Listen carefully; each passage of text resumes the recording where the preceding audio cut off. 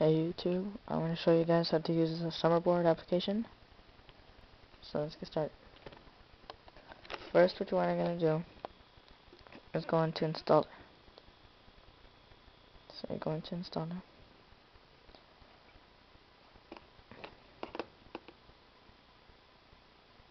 After that, you're going to go into sources, click edit, add, and you're going to add these 3 sources that are on the description, okay? So after you load them up, you're going to install, and you go all the way down into system, which for me is right there.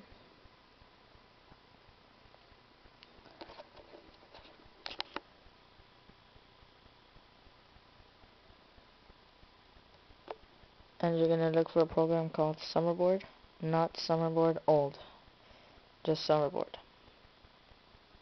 After you install that, go to themes, and in parentheses, Summerboard, not themes in parentheses, anything else that there is in there. Themes, Summerboard. Oh wait, wrong one. Themes, Summerboard.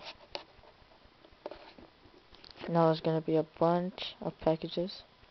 All of these are themes. A lot of them might not have backgrounds or icons or whatever, but you can just download them, and if you don't like them, just uninstall.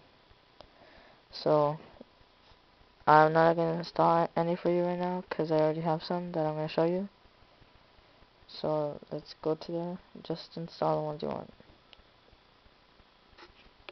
Okay, you have to go into, once you download Summerboard, there's going to be a little black icon like that on your menu. Sorry. And you're going to go into there.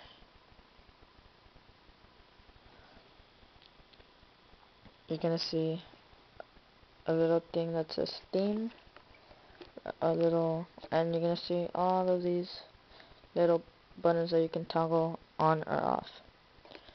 So first, let's get started with the theme. Since we're on default on leopard right now, I'm going to show you one that's called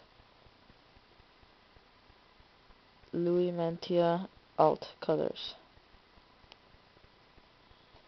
And it gives you a little preview, and apparently, well, this one changed my icons. See, that's a YouTube icon. Changed my little iTunes icon. Changed a bit of them, photos, but it didn't come with a wallpaper. That's the problem. So if you want one with a wallpaper, go back into themes and pick another one. There's one that's called Vista Ultimate. This one's really cool. Similar to the Ipod Touch Masters theme, but it's not green. Okay, so this one changes mostly all of your icons, and it's really cool, except for these two. I don't know why. And yeah,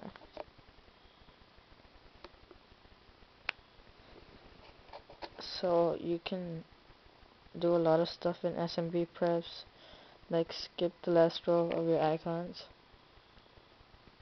And what this does, it gets so you won't have that many crowded icons.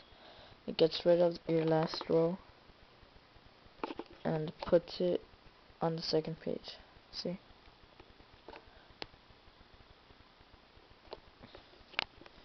You can also take the theme wallpaper off, so you can have your main wallpaper in the background. If you don't want any, if you just want the black default wallpaper, take both wallpaper things off, and you'll have black wallpaper. Simple. If you have any questions, email me, and thank you.